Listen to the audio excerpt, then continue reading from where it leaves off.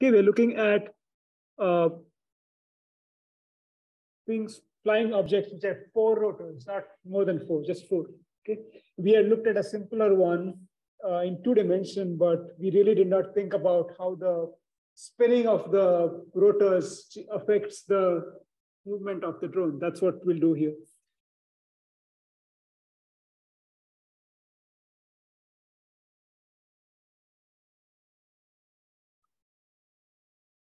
Okay, so that's my simplified quadcopter with 4 disks to indicate the 4 rotors, and they are spinning about an axis, a vertical axis. Just make it safe.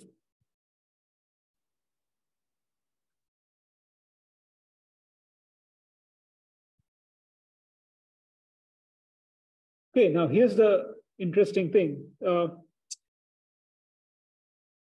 2 opposite rotors will spin in the same direction. So assuming that z-axis is up, is z, then red,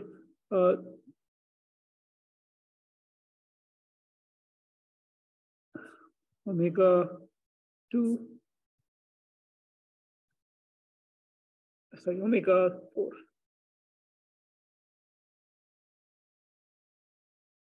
Okay, so what's happening is, if you look from at the omegas from top, you see that omega 1 and omega 3 is this way. So if you look from top, it is counterclockwise. And omega 2 and omega 4 is this way. So it's clockwise.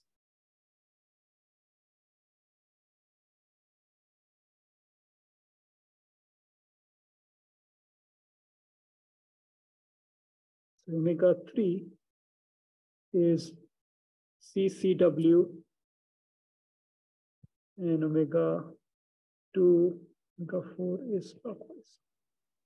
Okay, the reason why you want to have these spinning in opposite directions is because you want to ensure the net torque produced by these rotations cancel out. So omega 1 and omega 3 sort of will turn the whole thing counterclockwise, but because omega 2 and omega 4 are spinning the other way, they're going to basically produce a opposite effect, or induce a clockwise turning, and so that effect will cancel out. Now, one thing which you should know is that when the motor spins, it basically creates a lift force, and that lift force is 90 degrees.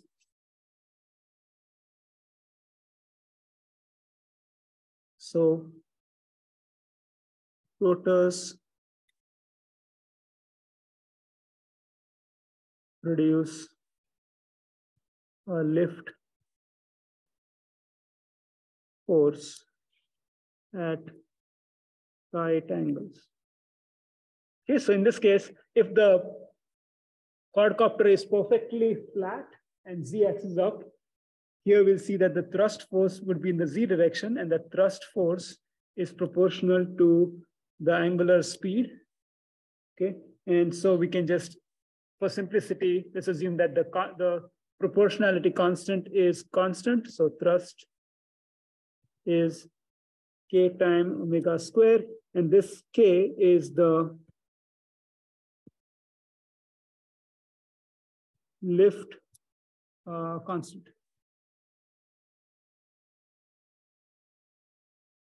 Okay, or the force in the z direction is k times omega 1 square plus omega 2 square.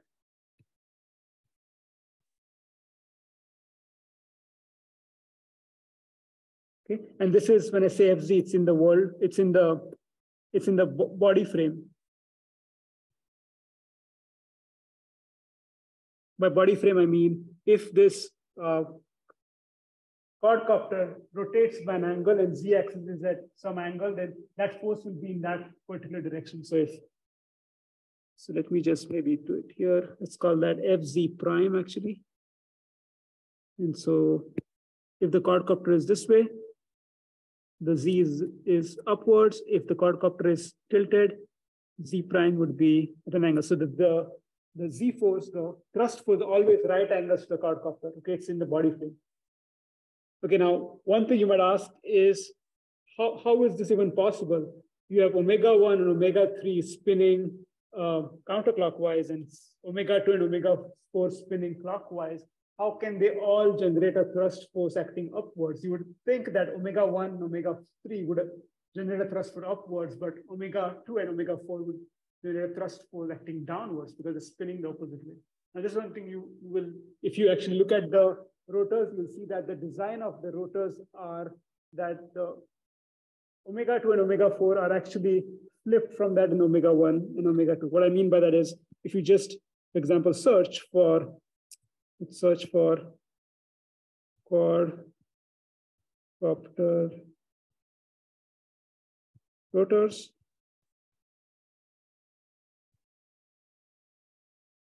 and we need a pair of 4. Maybe this is a good one. Okay, so you see that the blades on the left side have the blades in one direction, and the blades on the right side have the blades in the other direction. That's because you will mount those two blades in pairs are on the opposite side. So you cannot just buy 4 random blades and strap it on the quadcopter. It will not work. You need blades which are oriented in the right way, and you need to mount the right place. So it's always the case that you mount this in such a way that all the rotor blades, when mounted, and the spin in this direction will give you a thrust force which is acting upwards. Okay, so remember that. It's kind of important. If you do replace the blades, you need to be mindful of that. Okay, now that we have got the drag force, so the thrust force, let's see what else is produced by the symbol combination of rotors. Okay, so we'll talk about the forces in the other 2 directions, the rotational forces due to these rotors.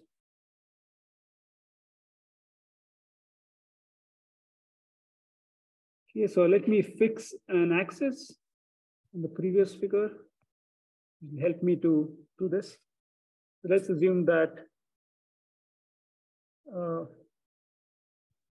X is this way.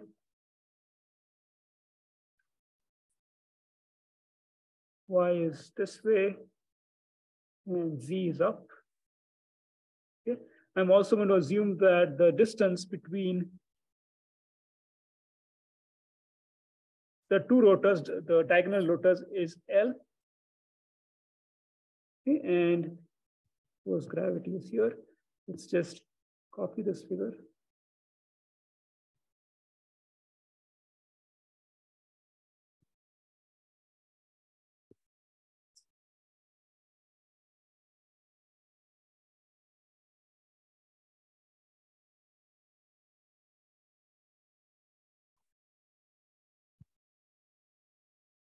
Okay, so now let's try to understand how we can sort of control this, or what are the effects of spinning these motors at different speeds. So first of all, what you want to do is, in order to get the drone to stay upright, you want to ensure that the thrust force produced by all these, the sum equals the gravitational force, right? Because Fz is acting in a rotor, a quadcopter, if you place it in the world frame, it will just fall down. So you want to ensure that the sum is always equal to mg, and that will I'll show you in simulation how to do that. That's one thing. The other thing you want to think about is what will happen if I start spinning the motor at different speeds. For that, let's try to understand what are the torques induced by these motors. So let's look at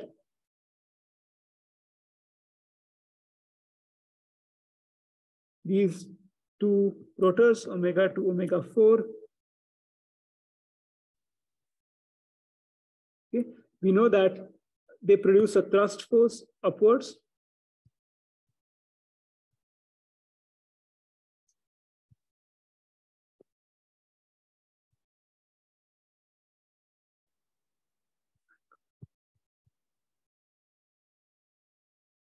Okay, it's gone.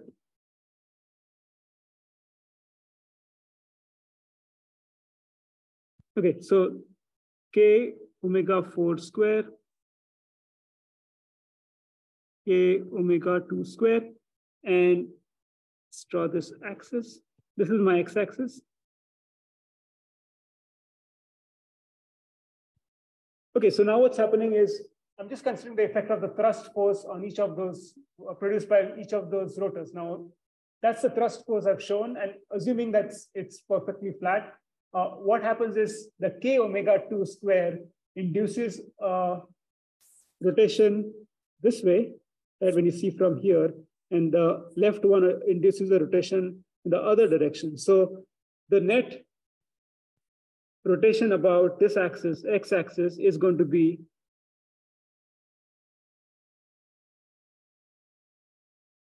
tau x, right? Since it's of the x-axis, is k. So omega 4 gives me a, so this is, let me draw counterclockwise. This is counterclockwise. So it's counterclockwise when you see it from the x-axis.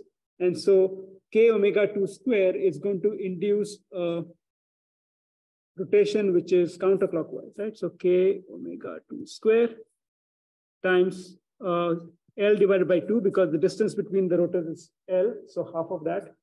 And then k omega 4 square is going to induce opposite rotation, so negative. That's right.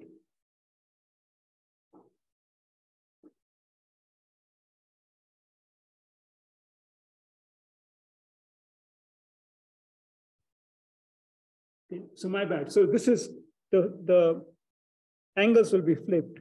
And that's because it basically works as the reaction, right? So I need to flip the angles, the signs, because reaction. So tau x is going to be k L divided by 2 omega 4 square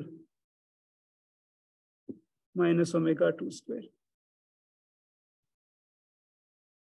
Okay, so this is the effect of thrust force on the rotation of the quadcopter about the x-axis. Similarly, I can, okay, I'm almost out of time. Let me finish this and I'll be done. So let me draw the other two rotors and see what the effect is of those thrust forces due to the other two. So let's draw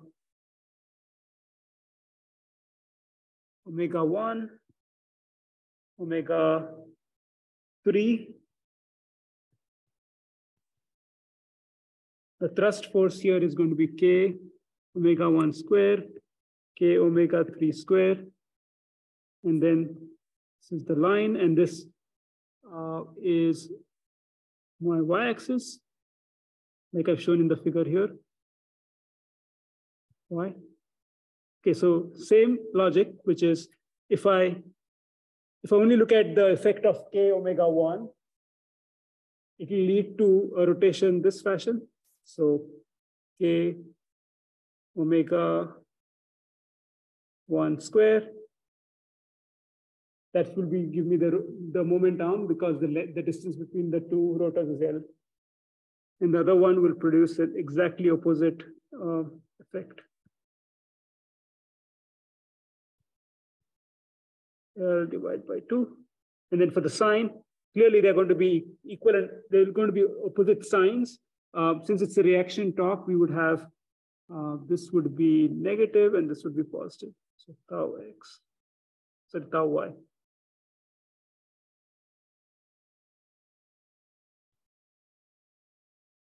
So tau y is KL divided by 2 omega 3 square minus omega 1 square.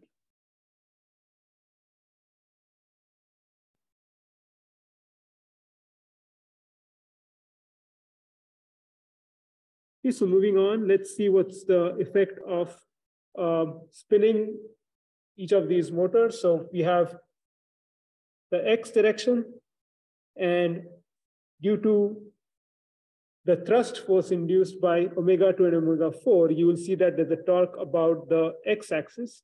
And I did a mistake here, which I just realized, which is this direction is incorrect.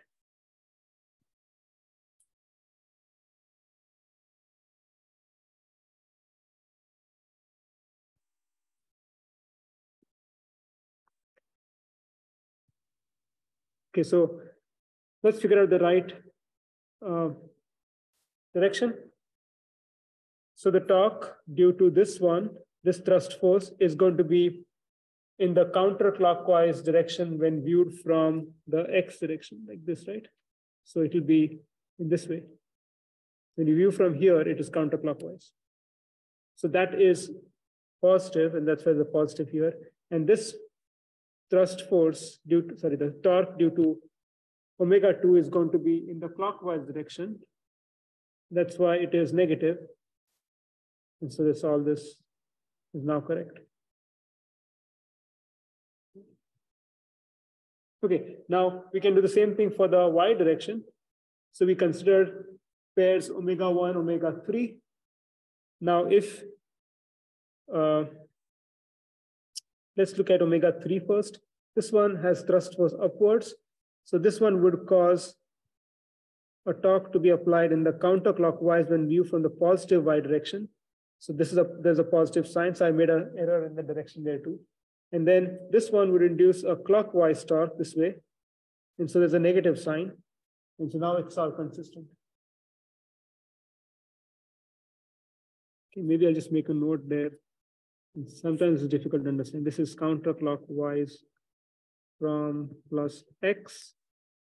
And then this is counterclockwise from plus y. Okay, so what we have so far is these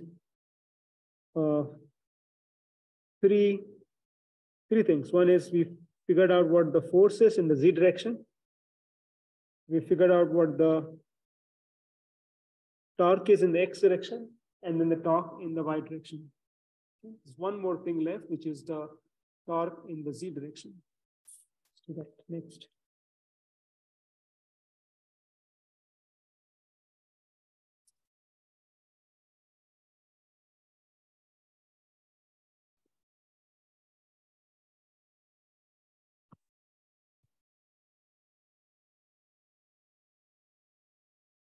Okay. And what we're interested here is we're going to compute what is the net torque in the z direction. So this is the positive z as you look, so counterclockwise when you view from top.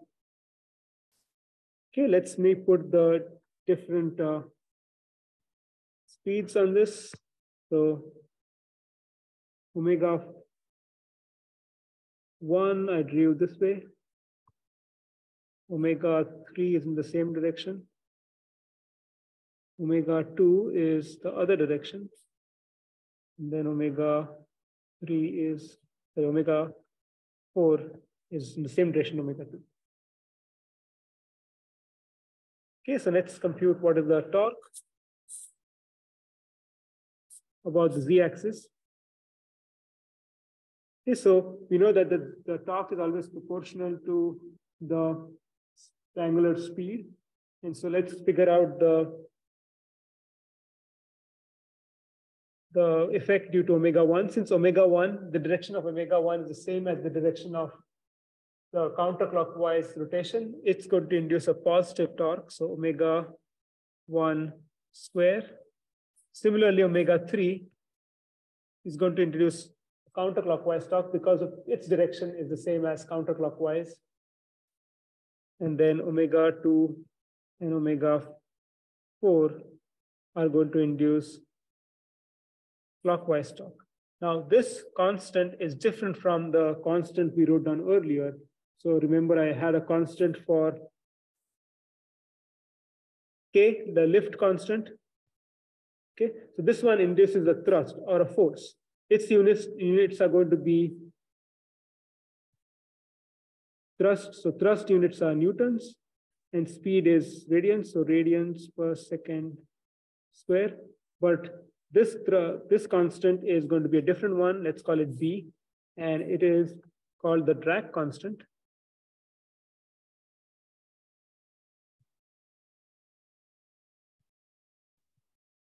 And you can see the units of the drag constant are going to be, it's Newton meter for torque divided by radians per second square. Okay. Now, where do these constants come from? Drag constant and the lift constant, they are aerodynamic terms, which comes from aerodynamics of the rotor blades, which is not sort of beyond this course. You just have to accept that that's what's true. In fact, if you can do a simple experiment where you spin these, if you know that the torque Z and you know the angular speed, which is in a controlled setup, you can actually figure out the drag constant and the lift constant. These are typically done in a enclosed setup where they can control the speeds and compute the drag. Okay.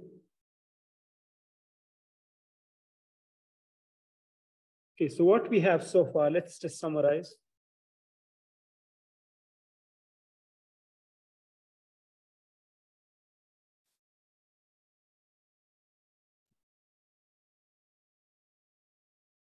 So we have computed Fz, which is the force in body Z direction. And then we've computed tau x, tau y, tau z, which are the torques. These are also in body x, y, z direction. In other words, these will change as the quadcopter rotates. Now we know that for a three-dimensional object, there are three forces which you can think of: force in x, y, z, and the torques in x, y, z. However, the only four things you can control here are forces in z and then the torques in x, y, z. You cannot control the forces in the x and y direction directly. Okay, you cannot control fx, fy, cannot induce forces in x, y direction.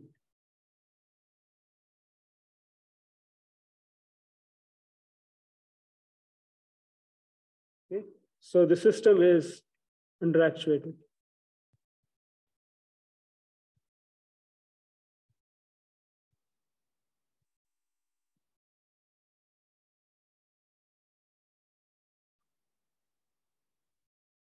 Okay, so what that means here, we can write it down. So we have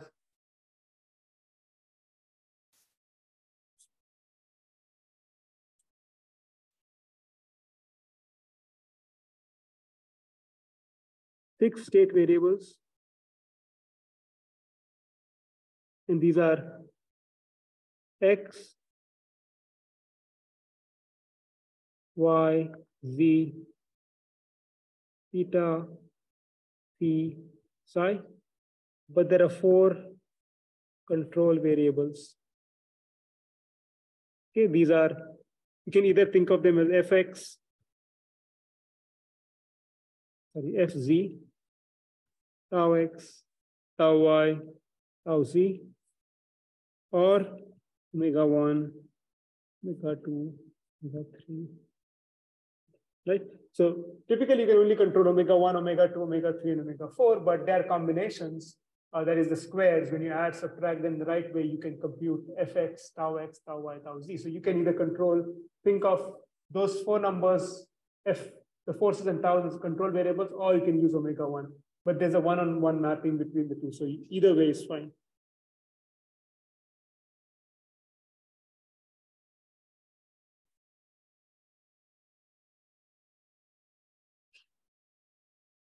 Okay, so before we get to controlling the quadcopter, let us write the equations now that we have the forces. So here's how we compute the equations of motion.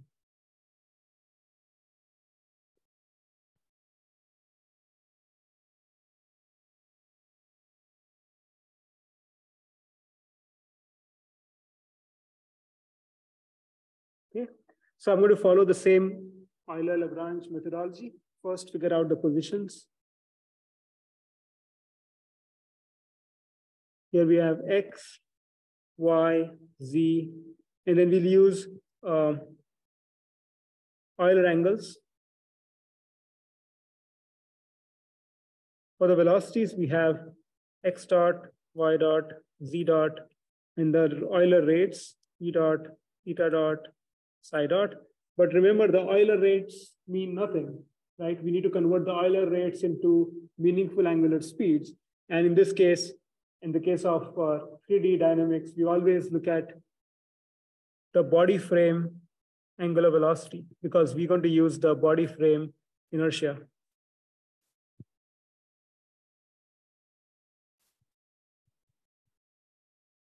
Okay, so omega B is the body frame angular velocity. It has got three components, omega Bx, omega By, omega Bz. And this is something I derived in the class on angular velocity. This giant expression composed of R matrices, R dot. You can write the angular speed in 3-to-1, which is the Euler convention we chose, Zyx as 0 minus sine theta 0 cosine phi cos theta sine phi 0 minus sine phi cos phi. This way. Cos theta cos phi. And then Euler rates. P dot, theta dot, psi dot. Okay, so we have all the kinematics. Now we can proceed to compute the Lagrangian.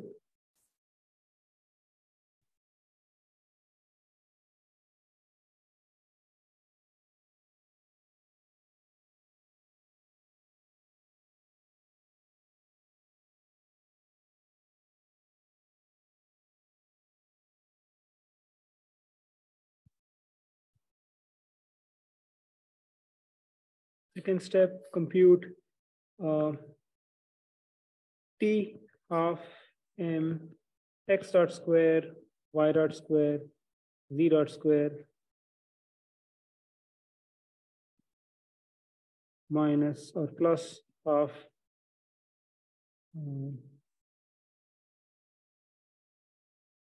here we'll assume that the inertia is diagonal, so it's omega transpose I omega b. So this comes out to be omega bx, omega by, omega b. And you take the transpose of this, so it becomes 1 cross 3. In inertia is a diagonal matrix. So assume it's Ix, Iy. So in the body frame, you're assuming that the inertia is symmetric. Okay, again, if it's not symmetric, then you can put it in the right values and you get it. So I'm just assuming it's symmetric, but if not symmetric, just put the value you want. And then we have omega bx, omega by, omega bz. Okay, remember that we do not have access to omega bx directly. We need to then convert them to Euler rates, which we can now that we already have an expression for the angular speed, omega b. We'll put that here. And then the potential energy is mg z, z for height. And the Lagrangian is T minus V. Okay. Now we've got a Lagrangian. Let's use the Euler-Lagrange equations. T dt of PL dq dot minus PL dq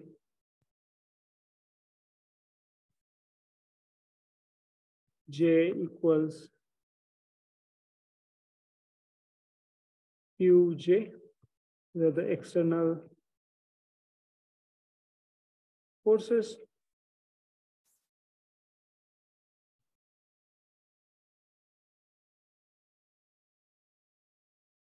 Okay, Q, the small q are x, y, z, theta, sorry, phi dot, theta dot, psi dot. Qj are the external forces. F external, tau external. Okay, I'll write them down what they are, but they would be a 6x1 matrix where F external would have x, y, z components, and tau external would have again x, y, z components.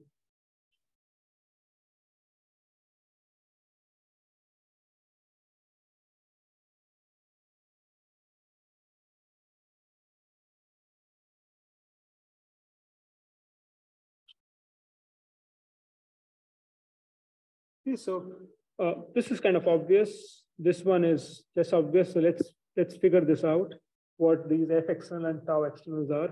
We already computed them, but we need to do something else to write them in as Qj. Okay, so what is F external? Okay, it's the external force in the x, y, z direction. So we've figured out so far that we have 0 for fx, 0 for fy, and fz is the force in the z direction, right? So if you have a quadcopter,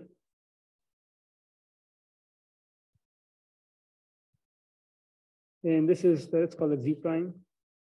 So it's going to be in the along the z-axis, but the z-axis is not the global z, it's not the world frame z.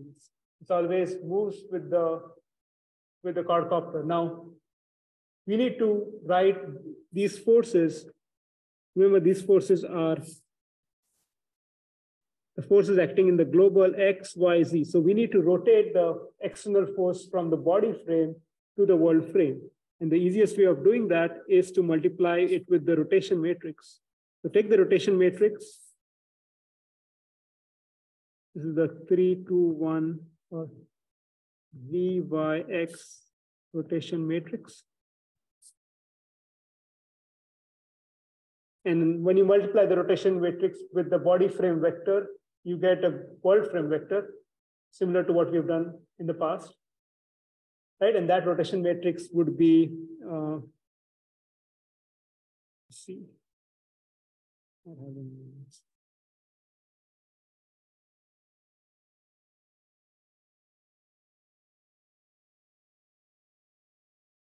Okay, it's a very a fairly long expression. I don't want to write it again. So basically, you need to do R Z about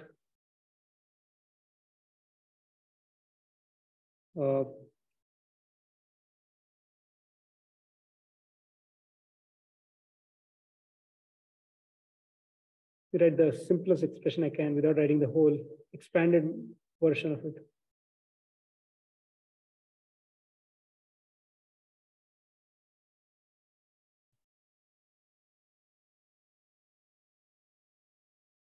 Yeah, it is RZ about, so rotation about the Z-axis, but that rotation is psi.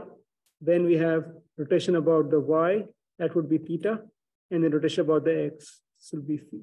So take these rotation matrices, multiply them, and then you have this R.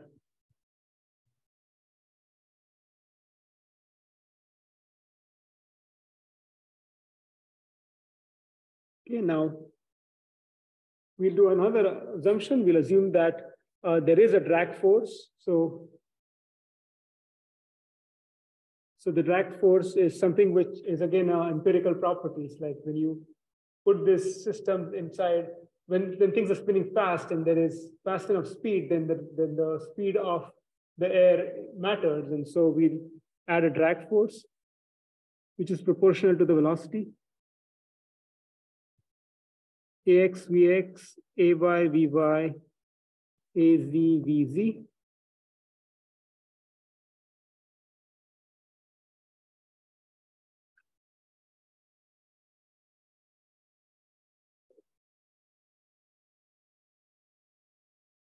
Okay, where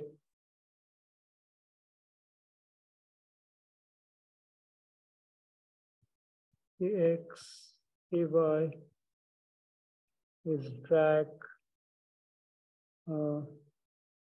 force constant, and this one is proportional to velocity.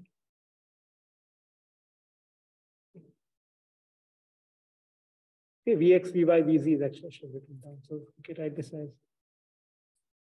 x dot, y dot, z dot. Think of it like viscous damping, right? Viscous damping is proportional to x, y, and z. And then we need to write the external torque. Okay. Now this external torque is the same as the one we found. It is actually in body frame, because if you look back to this figure,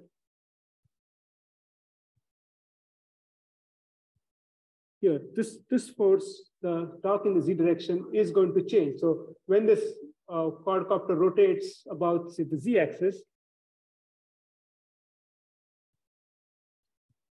something like this, nu z, this torque will be the same torque, because now the rotors are doing the same thing. They're spinning in the same direction as before. Right? So as the quadcopter rotates, the torque in the z direction is going to be the torque I just wrote down there. And the same applies for x and y. That is, when the quadcopter rotates, when the quadcopter changes axis, x and y will rotate and it will induce the same torque. So these are already in body frame. And so I don't need to worry about changing them. So this would be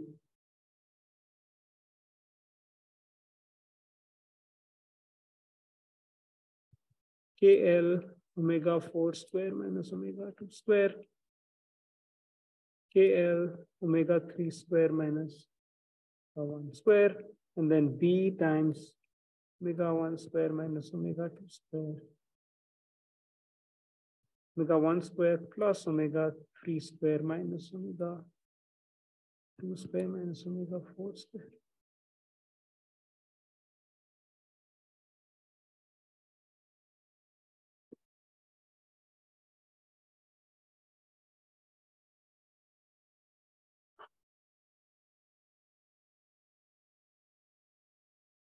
Yes, so we can write the Qj as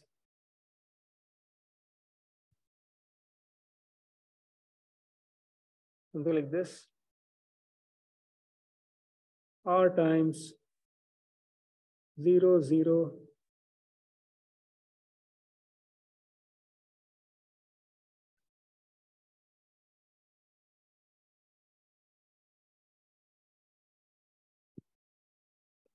K times omega 1 square plus omega 2 square plus omega 3 square plus 4 square, 0, 0, minus AX x dot, AY y dot, AZ z dot, and then KL of 4 square, KL omega 3 square minus square, and B omega 1 square, omega 3 square.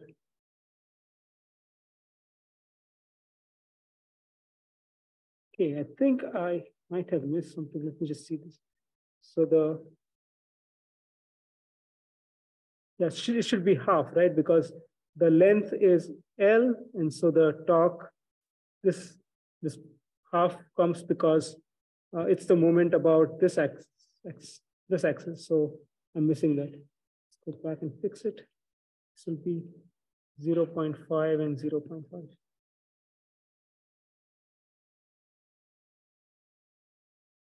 This is a 6 cross 1 vector. Okay, so we're not done yet because we now need to write the equations. The equations, remember, came from the Euler-Lagrange equations. I've identified what capital Qj is. I still need to do this differentiation, which I can do. I don't want to do it by hand because of these last three terms. They will induce a very nasty looking expression, so I'm better off just doing it using SimPy. The end result of this calculation is something which looks, so the final step, we can, using Euler-Lagrange,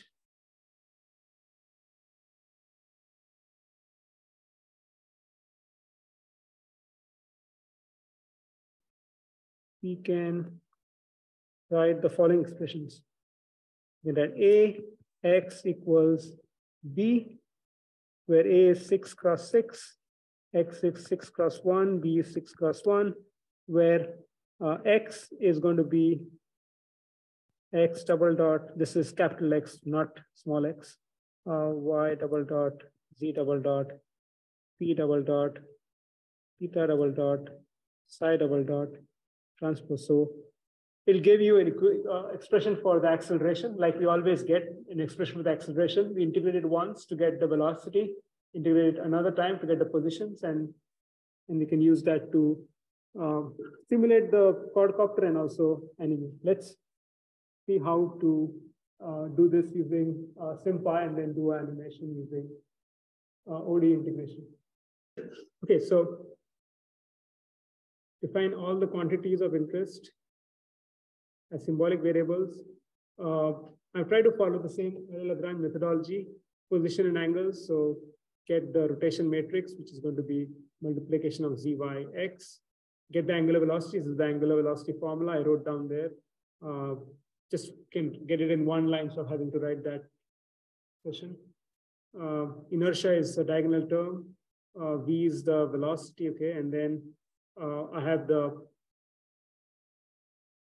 kinetic energy, potential energy. So you can see it's very compact because I compute omega p by using this simplified expression. And then thrust force, this is 0, 0 Fx. Drag force, the external force is R thrust minus drag. The forces in the X, Y, Z, should we put X, Y, Z? But they can also look at them in terms of the directions they act, P, theta, and psi. So then tau external is these three torques, which I wrote down. So then I just join them to make this one big matrix of all the external forces. And maybe I should call that, it should be called Q external. Okay, so Q dot, this is the code which converts those, takes those expressions and writes the equations of motion. You don't have to, the only thing you need to modify there would be give the right dimensions for the Q dot, that is the degrees of freedom, and it will do it for you. Okay. A matrix is the Jacobian, B is the right-hand side, which I can smartly compute by putting zeros through the accelerations, and then whatever left is the right-hand side, which is B. And then this writes some code which simplifies the expression. So let me run this.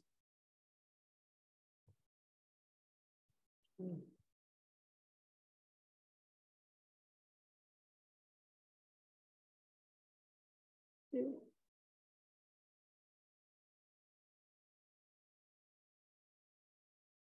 Which line is this? Phi is not defined.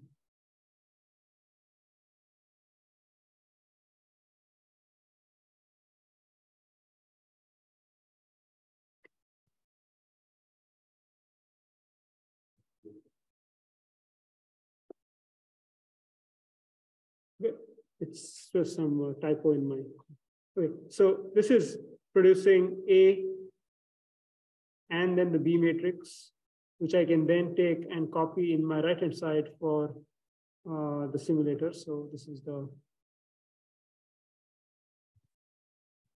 simulator where I essentially copy paste these A, B matrices. Yeah, A and the B, that's the right-hand side. Okay, so then everything else in this code is what we've done before, which is you basically have an ODE function which calls that right-hand side.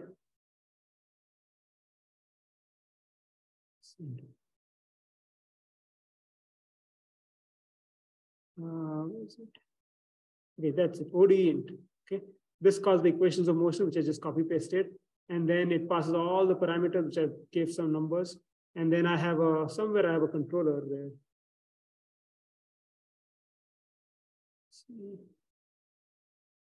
Okay, this is my controller where I can change the speed. So this is, for example, omega 1, omega 2, omega 3, and I put some differential. Let's just run this.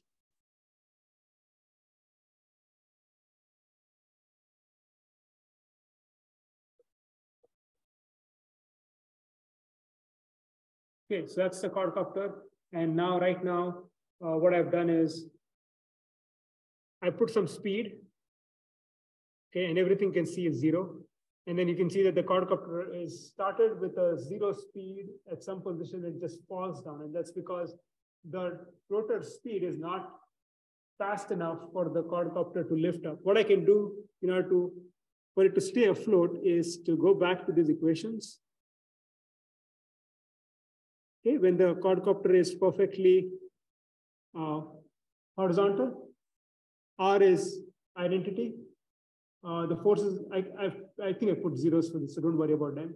The 0, 0, and FZ for the Z force. So if I can ramp up the speed, then I can find a speed at which the quadcopter will be floating. Now, also assume that all the speeds are the same. So that way, this difference is 0, this difference is 0, and this sum plus difference is 0. So everything here is 0. It's not going to be rotating, but it's only going to be applying a thrust force. So by changing omega 1, I should be able to keep it upright. Let's do that.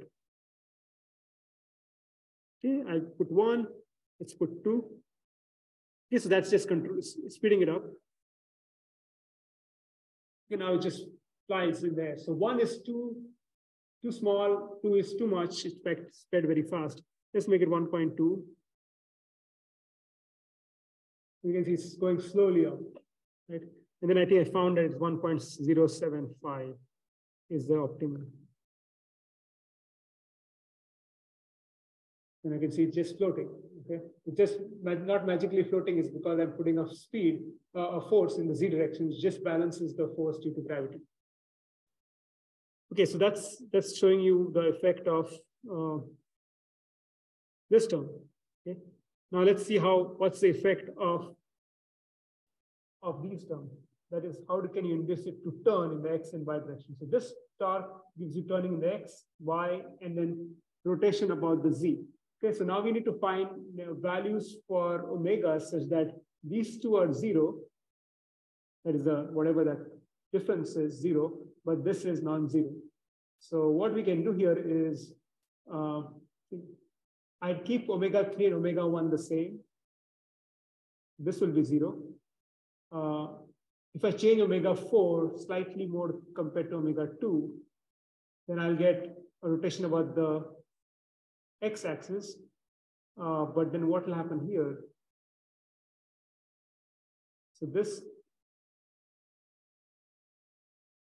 it will start rotating also. We can just try that. So let's just keep omega 3, omega 1 constant, but just try to increase omega 4 slightly. We should cause it to spin about the x-axis.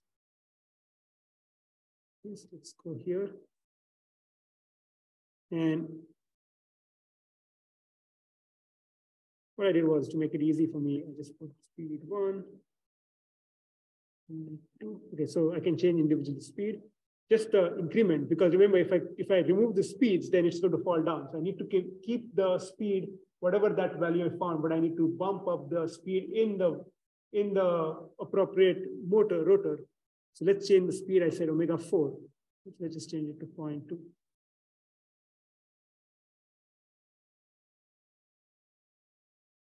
So now it's turning about, that's fast, 8.1.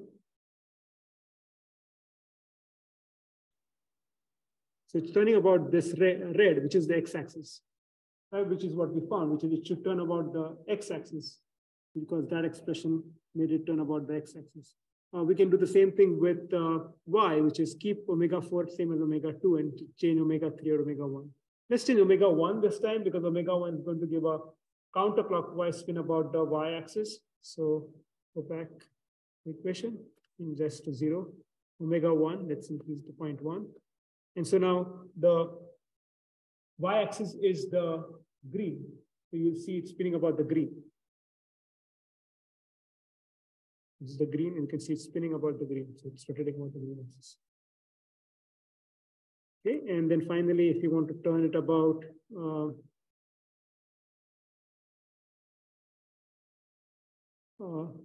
so finally, let's see how to turn it about the z-axis. But when we do so, we need to ensure that it doesn't spin about this axis. So what we can do is, we need to keep omega 4 and omega 2 the same, and omega 3 and omega 1 the same.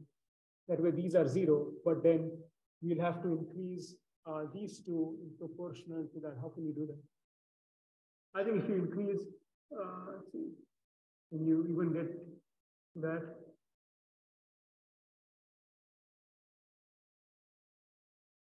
So if I increase omega 1 and omega 3, for example, then this term would be greater than this term, and so it will spin about the z-axis.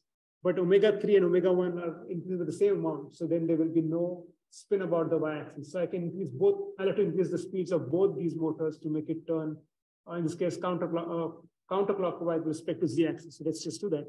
So here we'll change the speed of the, said 1 and 3.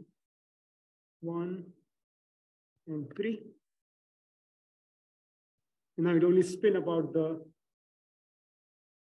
you see it's spinning. Let's increase it a little bit further.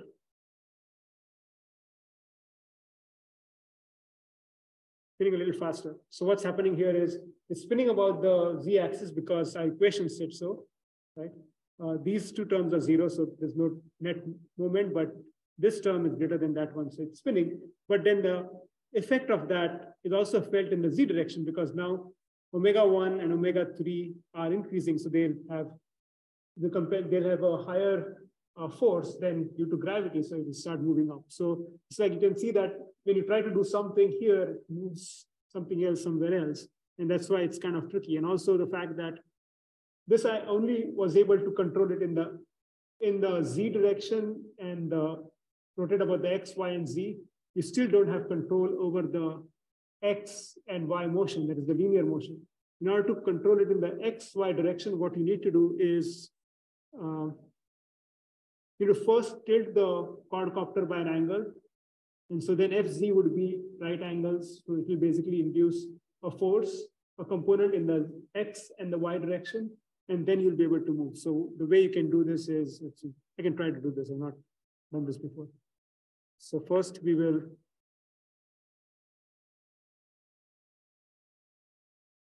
the simplest way to do is to rotate the quadcopter. So let's go to the place where I've defined the angles.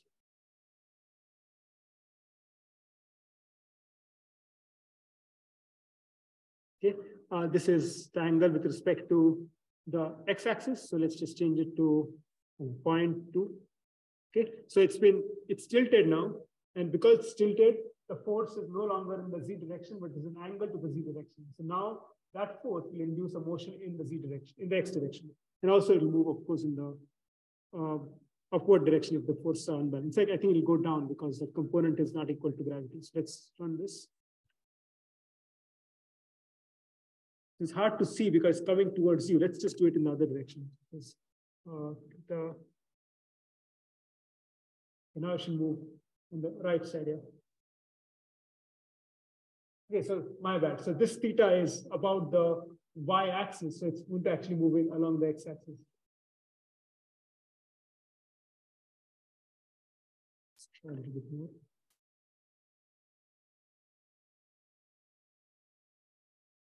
Okay, so if you, I think I should make this clear, why it's moving about the x-axis when you turn it about the y-axis.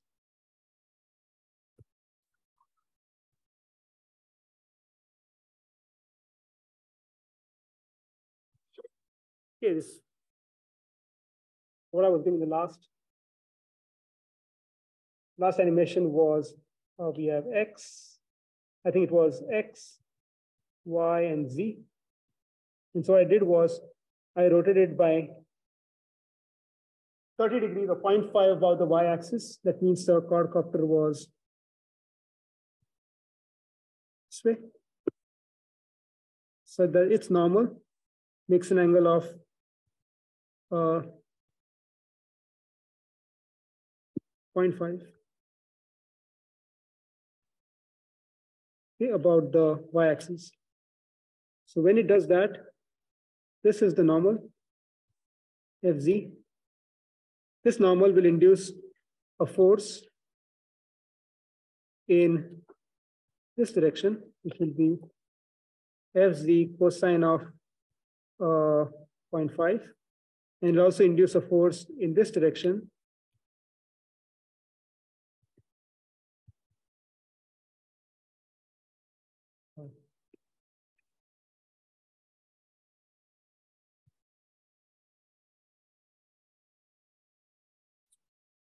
force in this direction will be Fx equals Fz sine of 0.5. And that's why it moved about the x-axis, not about the y-axis, even though I tilted it about the y-axis.